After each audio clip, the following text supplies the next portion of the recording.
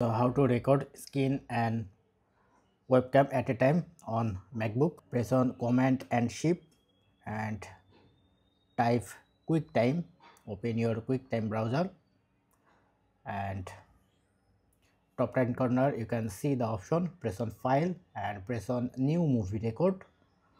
Now your webcam is ready to record. Resize it. Now again go to File and press on New Screen Record. Now option is available here. You can choose and start recording.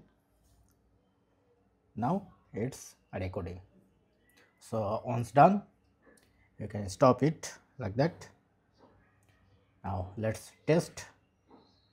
It's recording. So this is how you can easily record. Have a good day. Thank you.